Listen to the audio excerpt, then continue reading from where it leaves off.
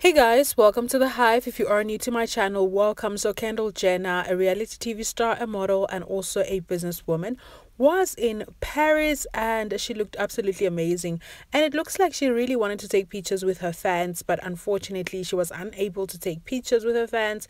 And I really think it was very thoughtful of her to want to take pictures with her fans because, I mean, celebrities wouldn't be celebrities if it wasn't for us.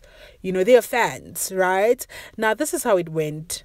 Hey, Kendall, it's possible to take picture, Kendall? Can I take a selfie with you? Can I take a selfie with you? Can I take a selfie with you? Hi, Kendall. Kendall, beautiful Kendall. Kendall, please, hi.